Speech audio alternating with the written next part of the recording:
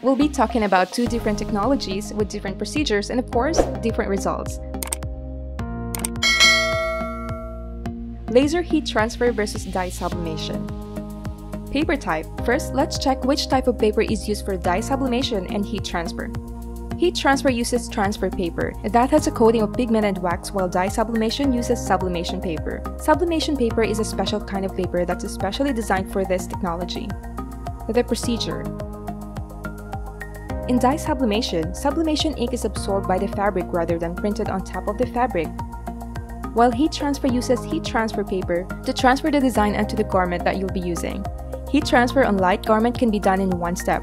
Easy, while heat transfer on dark garments will require to have film and adhesive paper that you will marry later on. In case you don't know, marrying is a two-step procedure where you need to print your design on sheet A and then marry it for sheet B for adhesion. Washability and durability. Dye sublimation gives you clean and durable output.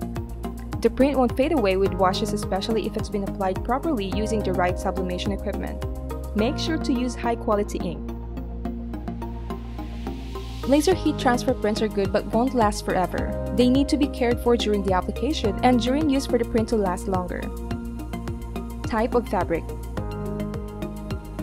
Dye sublimation is used mostly on polyester or polyblend materials with much higher polyester content. It's also limited to light-colored fabric.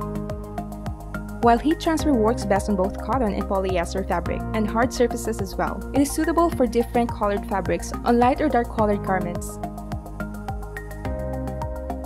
The hand feel or texture. In dye sublimation, ink is absorbed and embedded on the fabric, giving you a no-feel texture, and it looks like your design is part of your substrate.